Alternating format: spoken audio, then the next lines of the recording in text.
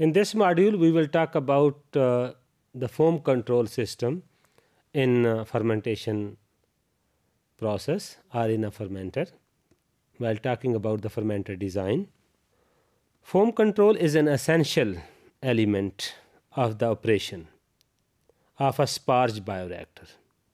So, in case of the mixing, agitation system and oxygen delivery system associate to each other when they work and the process is going on, then what happened? Then depending upon the nature of the medium, what happened? The foam will produce. As you can see in this picture, that the head space is totally filled by the foam.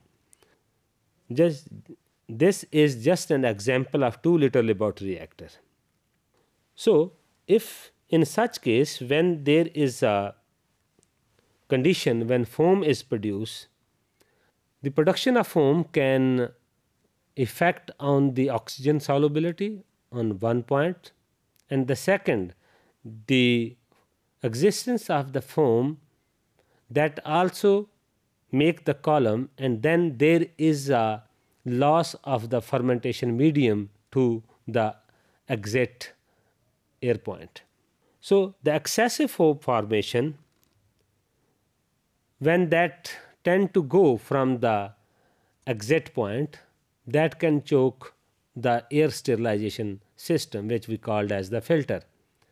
So, in such case, then there is any disturbance. So, that can cause any pressure inside that. So, there are so many happening that can happen. So, in later case, we can do that.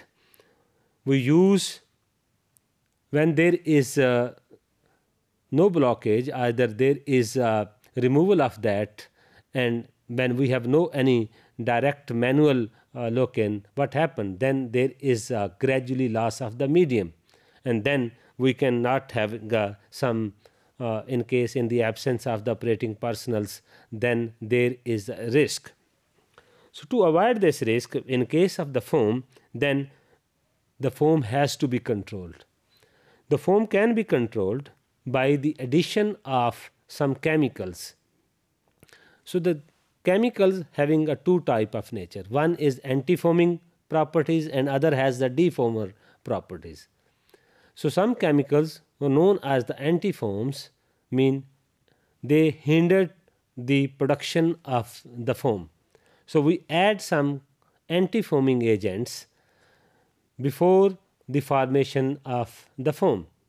So, when there is a foam produced, and then we can add some defoamers, but commonly the word is anti-foam is used. So, if we add a suitable anti-foam, but there is very critical while having selecting and the choice of the anti-foams. In later module, we will talk about that what will be the quality of the anti-foams, because anti-foam has to directly enter into the fermentation medium. That can have the toxic effect on the organism, as well as mostly the anti-foams can also affect on the oxygen solubility. So, that is why we have to be very careful about selecting the anti-foams, which we will talk about in our later module.